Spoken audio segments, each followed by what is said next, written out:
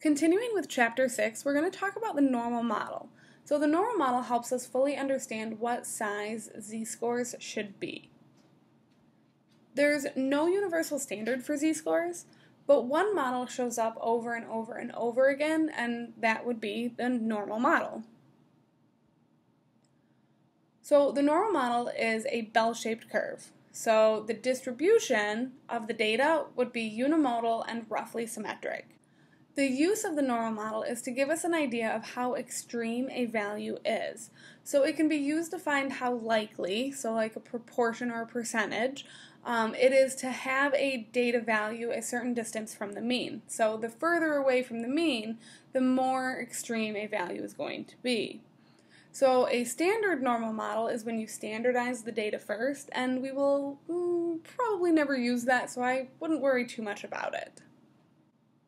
The normality assumption tells us that when we're using the normal model, we are assuming that the distribution of the data is normal. There's no real way to check that this assumption is true, so we have to check the following condition, which is the nearly normal condition, which is telling us that the shape of the data's distribution is unimodal and roughly symmetric. And we're going to check this by making a histogram.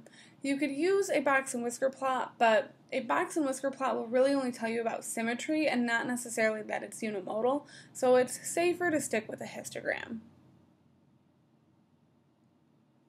The normal probability plot is a more specialized display of the data that will tell us if the distribution is normal. So this is found by plotting the values of the data along the y-axis and then the z-scores that correspond to those data values along the x-axis. If the plot is a fairly straight line, then the distribution is normal. If it's not a straight line, then the distribution is not normal. Now, I'm going to show you how to do this on your calculator, so you will really never have to do this by hand. So let's talk about parameters. So in the normal model, we have parameters. The parameters are mu, that's a Greek letter, it's pronounced mu, it's the mean, and we have sigma, that is a lowercase sigma, again a Greek letter, and that's our standard deviation. So if we take a look at the table to the right, we have the distribution and then the model. So in the distribution, we're using real data. Those real data were observed. We use them to create a histogram, and then we calculated statistics where our center is the mean, and that should have a bar over the x, so it would be x bar. And our spread is our standard deviation, which is s. If we're using the model, we're using theoretical values, which are imagined, and we're using the mathematical curve to show the normal model. We're using parameters where our center is the mean, but it's mu, and our spread is our standard deviation, but it's sigma. Now, mu and sigma are going to come up again, so it is important that we know that mu is the mean and sigma is the standard deviation. Again, parameters do not come from the data, they just specify a model. If we model data with a normal model, the z-score is found using the same equation, but instead of x bar we use me, and instead of s we use sigma. And then the normal model will be denoted with a capital N, and then in parentheses it will give you the parameters, mu, comma, sigma, so it'll give you the mean, comma, standard deviation. So whenever you see that, you know you're using the normal model, and they're giving you the mean and standard deviation. The 68, 95, 99.7 rule. This rule is also called the empirical rule, but if you can remember it as the 68, 95, 99.7 rule, then you remember what the rule is. So, in a normal model, about 68% of all values fall within one standard deviation of the mean. That is one standard deviation above and one standard deviation below. About 95% of values fall within two standard deviations of the mean, again, above and below. And 99.7% of the values fall within three standard deviations of the mean. So this is shown like this. So the normal model, again, is a bell-shaped curve. Your mean is right here in the middle, which we're just making 0 right now. And then 68% of the data are within 1 standard deviation of the mean. 95% of the data are within 2, and 99.7 are within 3. So let's try an example. Suppose it takes you 20 minutes on average to get to school, with a standard deviation of 2 minutes. Suppose a normal model is appropriate for the distribution of driving times. How often will you arrive at school in less than 22 minutes? Okay, so I'm going to have to use the pen, which I'm terrible at, so you're going to have to bear with me a little bit. So our mean is 20 minutes. I'm just going to put a 2 in front of this 0. And our standard deviation is 2. So if you arrived to school 1 standard deviation above the mean, it took you 22 minutes. 2 standard deviations would be 24. And then 3 would be 26. We're just adding the standard deviation each time. To go down, I'm going to subtract the standard deviation. So 1 standard deviation less would be 18 minutes. 2 standard deviations less would be 16 minutes. And 3 standard deviations less would be 14 minutes. And then you hit every green light and we're speeding the whole way. Alright, so back to the question. How often will you arrive at school in less than 22 minutes? So less than is below. 22 minutes is 1 standard deviation above, so that's right here. And I'm looking for less than that.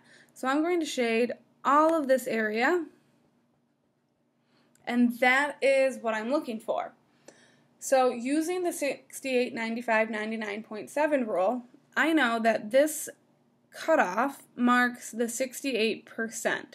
So that's the middle 68%, which comes to here. So what is left over? So if we have a total of 100%,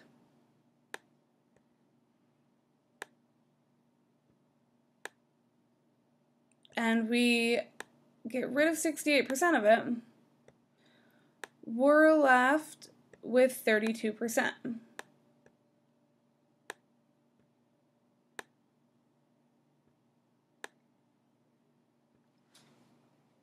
Now, since the 68% is in the middle, that means that the 32% is on either, covers both sides, So that means that this makes up, plus this, makes up the 32%. So if I cut that 32% in half, this is going to be 16%. And then from here to all the way down, will make up the other 16%. So to be less than 22, I have my 68 plus my 16, which means that we will arrive to school in approximately 84% of the time.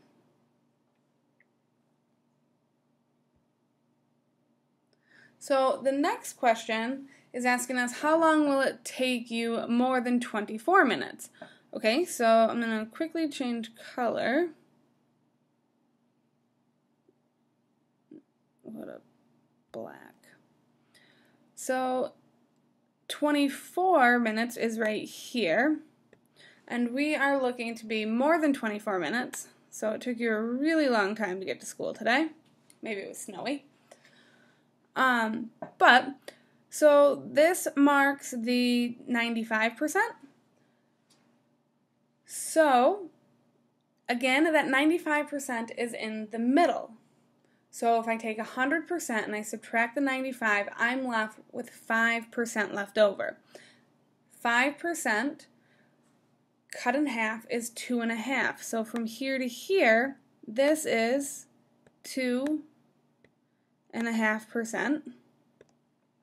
And then same thing from here to here. This is also 2.5%.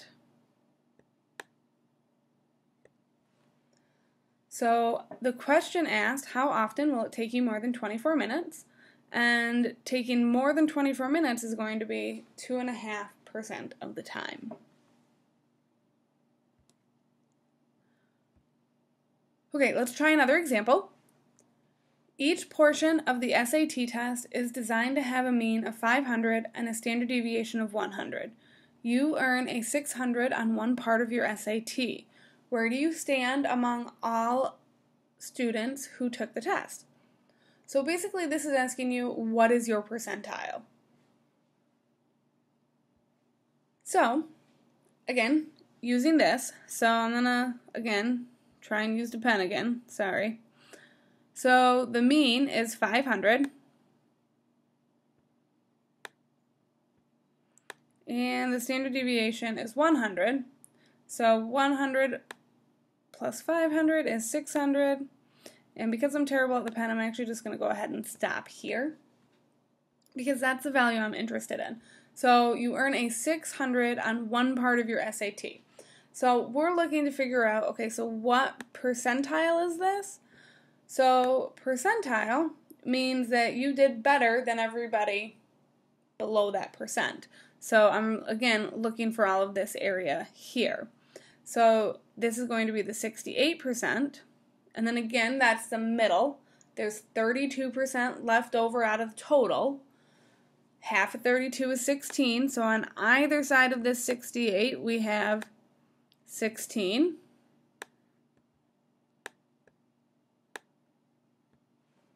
It's terrible 6. So to find what percentile you are, that is all of this up to that cutoff value. So you have the 16% plus the 68%. So your percentile is going to be 84%.